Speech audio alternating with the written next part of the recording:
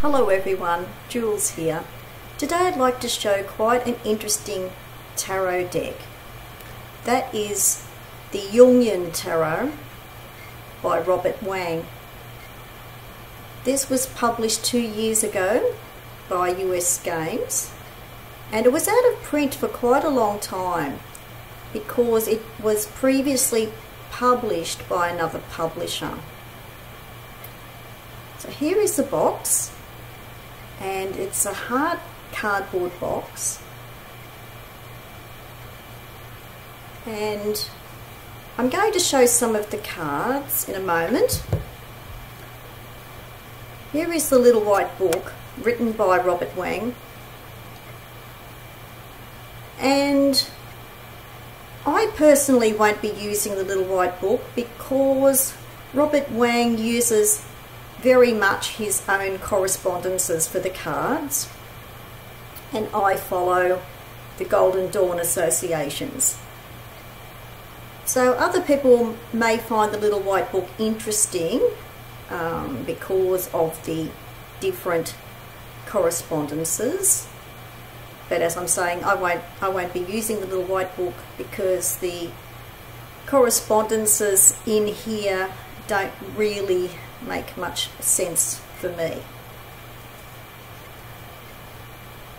So there, in the little white book, there is meanings for the cards, and these are all from a Jungian archetypal perspective. So this deck is good for inner work. I think the meanings for the cards are quite good and useful. It's just the correspondences that I won't be using at all. Now for the cards.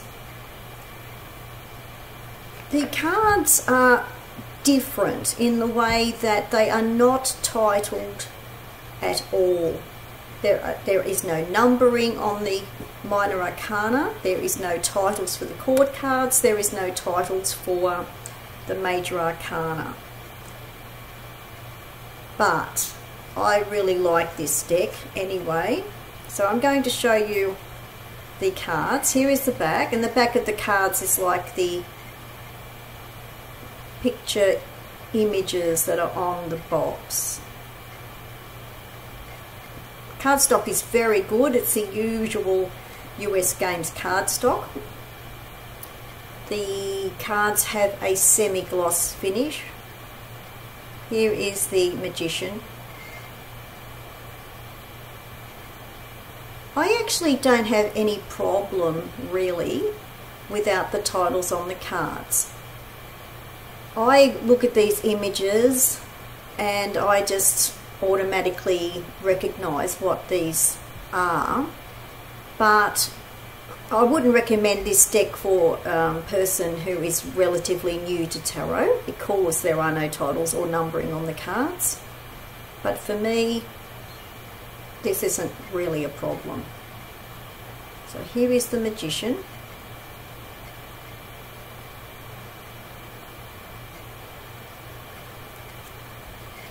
Really like this High Priestess card. And a lot of the cards have got very interesting mandala symbols on them because that's a Jungian concept. So that's the High Priestess.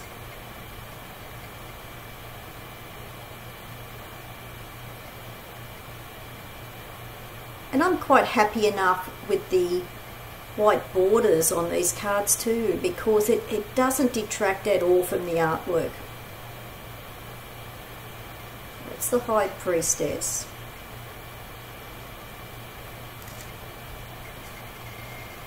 This card is called the Lover rather than the Lovers plural. I quite like that idea.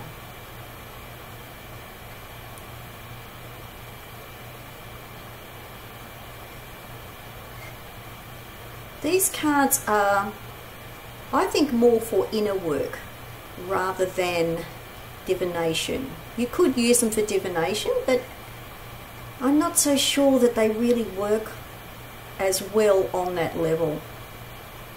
So that's the Lover.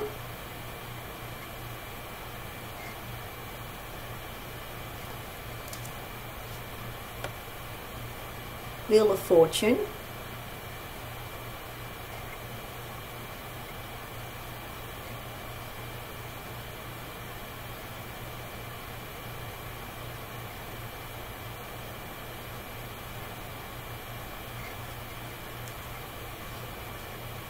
Strength.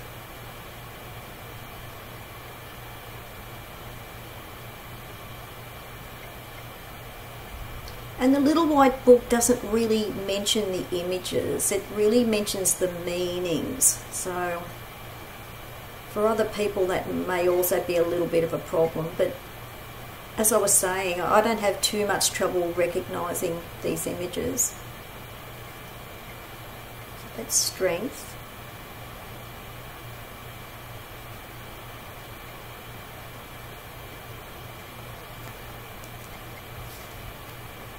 Hanged Man.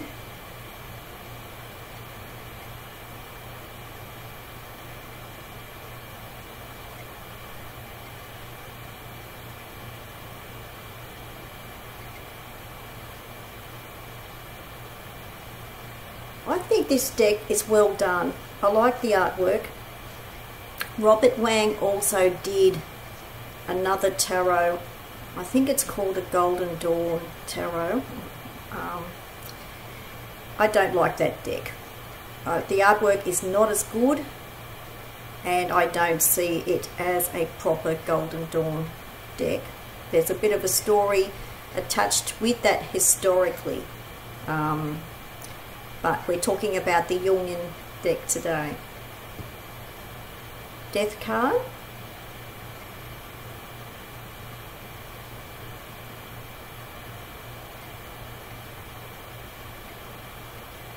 I love the symbols in these cards too.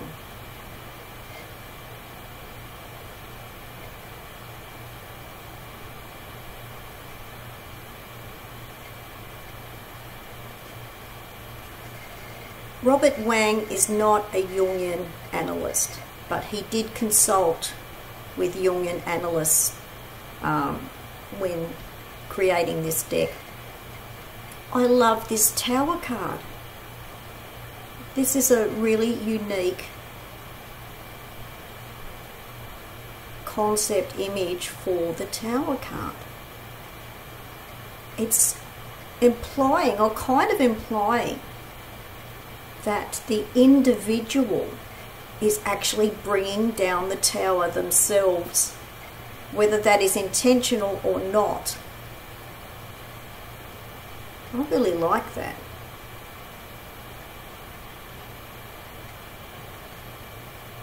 I think that's more empowering than the usual type of Tower card image where people see that as an outside event happening to them. So that's the Tower card. I love this Moon card too. I think this is a great Moon card.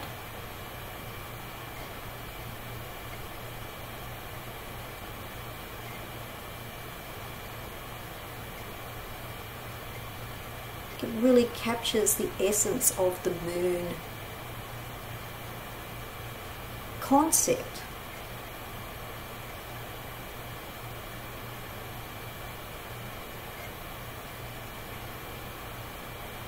So you've got the crone or the elder type of figure here. Really like that. And here is the World card.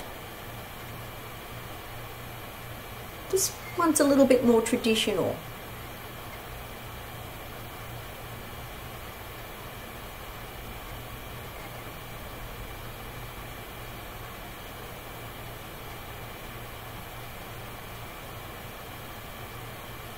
So there's some of the major arcana cards, and I will show some of the minor arcana in a moment.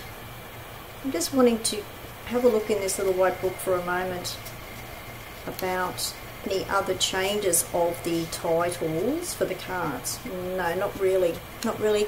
The lover is the main thing, you know, singular rather than plural. Okay, so now for some of the minor arcana. Here is the Ace of Wands. And this is a plain pip deck.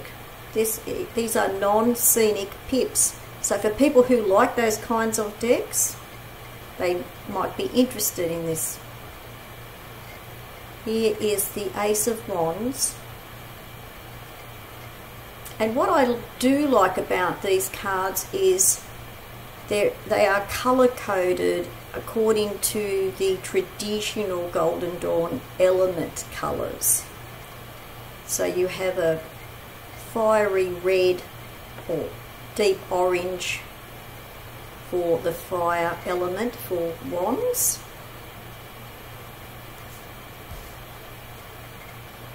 This is the Six of Wands. And you can see the red colour here in the frame, the border. The inside border is red for the fire element. Six of Wands.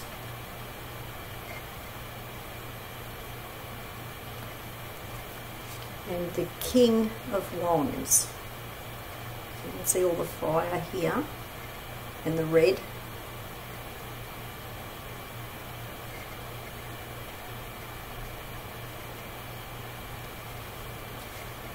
That's the Wands. Now for Cups. Ace of Cups.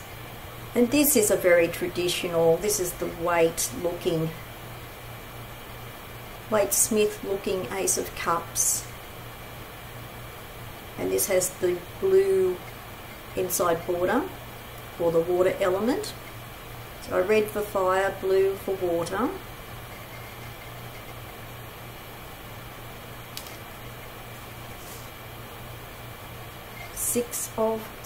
Four of Cups. Four of Cups.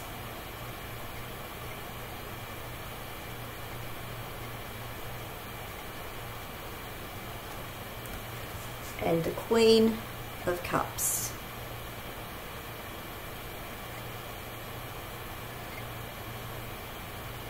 With the blue inside border.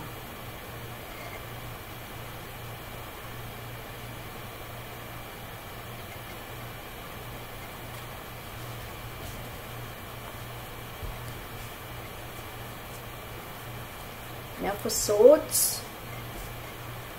So this is yellow for air. I do like these traditional Golden Dawn colours for the elements. Ace of Swords.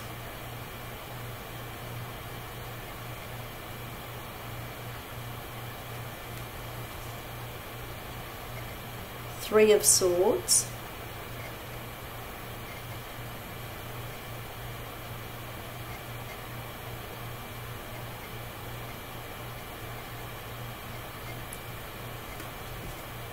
And the Princess of Swords. So the court cards are King, Queen, Prince and Princess. And anyone who knows the Thoth deck, that is also the same naming for the court cards. This has also got the plain pips like the Thoth deck as well, but it's not really... I don't really think of this as, you can think of it as a kind of Thoth type of deck because it has a, you know, Marseille, plain pip, non-scenic structure. But I think of this as, you know, Jungian and inner work type of deck. So this is the Princess of Swords.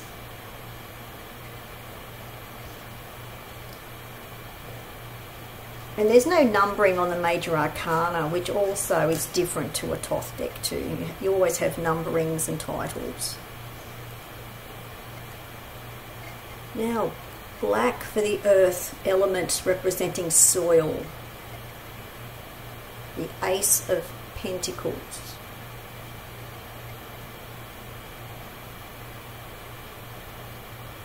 Really like this black associated with the element of earth, or the pentacles. I keep saying the 6 of Pentacles. 6 of Pentacles.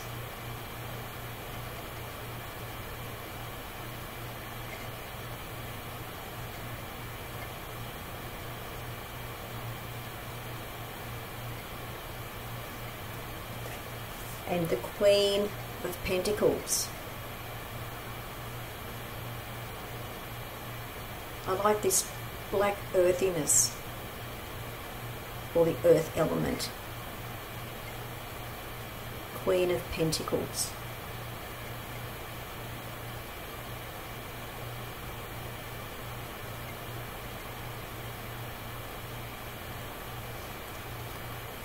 So there's some of the cards of the Jungian Tarot by Robert Wang. I really like this deck. I think it is a great deck for inner work, and I really like the artwork. I like the simplicity. The simplicity of this deck really frees up the mind, which is what Jungian psychology is about.